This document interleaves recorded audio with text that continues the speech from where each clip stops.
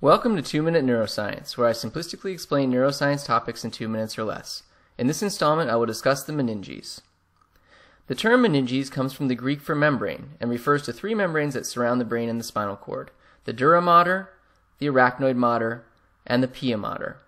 The meninges protect and provide structural support for the brain as well as contain cerebrospinal fluid. The outermost layer of the meninges is the dura mater, which literally means hard mother. This thick and tough layer adheres to the skull on one side and the arachnoid mater on the other side.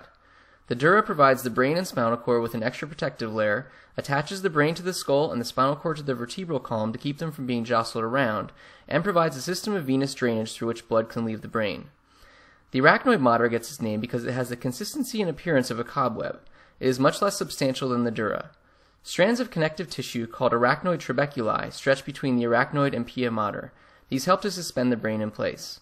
Between the arachnoid and pia mater, there is also an area known as the subarachnoid space, which is filled with cerebrospinal fluid. The pia mater is a thin layer that closely follows the contours of the brain. It forms a tight membrane around the brain and spinal cord, acting as an additional barrier and aiding in the secretion and containment of cerebrospinal fluid. Blood vessels are held against the pia mater by connective tissue before they penetrate the brain.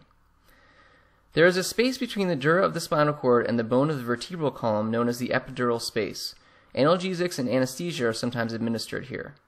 Also, the dura and arachnoid mater extend several vertebrae below the end of the spinal cord, creating a cerebrospinal fluid-filled area called the lumbar cistern, where there is no spinal cord present.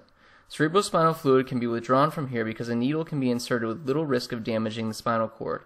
Thus, the lumbar cistern is the site where cerebrospinal fluid is aspirated in a lumbar puncture, also known as a spinal tap. This is done, for example, to diagnose meningitis, a potentially life-threatening inflammation of the meninges.